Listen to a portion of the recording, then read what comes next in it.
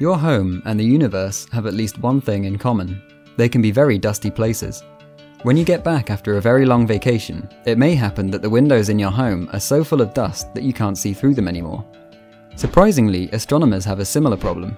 When using optical telescopes that can see the same light that we do, they are not able to see through the dustiest places in the universe, as they appear like dark walls blocking the view.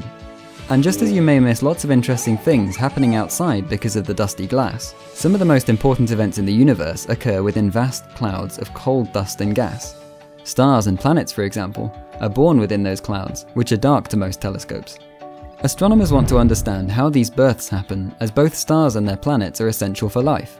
You need a planet to live on, and a star to provide the energy that allows you to survive. So there are two options. Either find a way to clean the dust, or get some special goggles that can see through it. For you, the first option would be easier, but astronomers have no choice. They can't clean the dust out of space. They need to build something special that can see through dust. With the help of engineers, they created radio telescopes, and ALMA is one of them.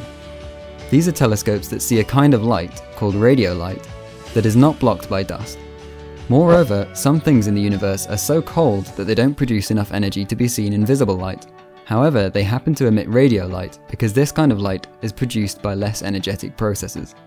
Therefore, even though you can see our sun and other stars through their childhood, teenage years and adulthood, only radio telescopes are able to see stars that are just being born and aren't producing enough energy yet.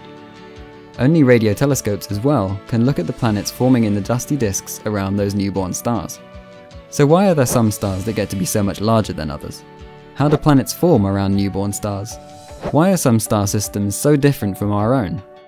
Well, these are questions ALMA will help unravel.